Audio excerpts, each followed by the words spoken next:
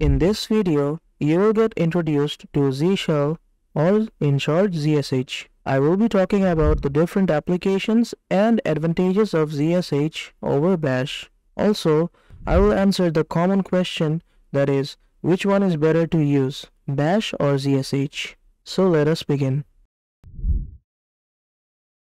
Before talking about Z shell, I will explain how it was developed, which obviously started with Bash. As previously said, Bash is the default shell for most Unix-based systems.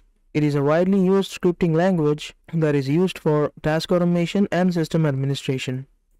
It provides high portability across different Unix-based systems, having a less startup time and simple syntax and command structures. Also, it provides high job control capabilities and tools for debugging and error handling. Now, ZSH was invented after Bash with a motivation to improve the features of Bash. Later, it became the default shell program for macOS version 10.15 and later. For your information, ZSH has advanced features like arrays, associative arrays, and advanced control structures, which Bash lacks. In the next section, I will be describing in details the differences between Bash and ZSH. The differences between Bash and ZSH can be argued upon different evaluation metrics. First, I will be differentiating them based on shell configuration and startup files. For your information, Bash was released as a replacement for the Bourne shell, whereas ZSH is developed as an extended version of Bash having new features. Bash is default on most Unix-based systems including Linux, whereas ZSH is not set as default, but it can be done so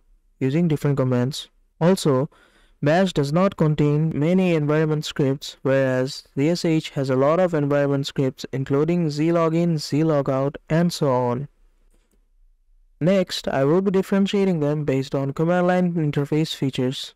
Bash uses the backslash as an escape character, whereas ZSH uses the %. Theme customization is not available in Bash, whereas you can customize themes in ZSH. Spelling correction, an important feature, is not supported in Bash, whereas ZSH identifies spelling mistakes and suggests correction. Basic history management features are available in Bash, whereas in ZSH, the history management features are more advanced, like searching and editing previous commands that were used. Now I will be differentiating them based on plugin and module ecosystem. Bash does not support new plugins, that is, it does not allow you to import new plugins or modules in the system, whereas in ZSH, different plugins or modules can be imported.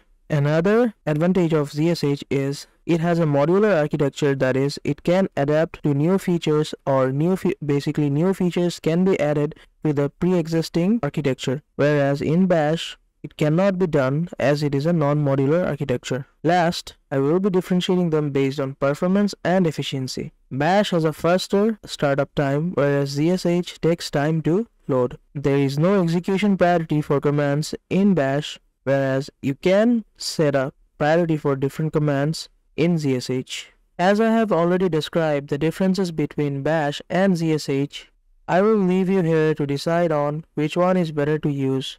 Although ZSH have better performances and advanced features, Bash is widely used from the very beginning, starting from beginners to advanced learners. From a beginner's perspective, Bash is very easy to learn and it has already gained a lot of acceptance in the programming community. So it would be wise to start with Bash. That was all for today. Thank you for watching.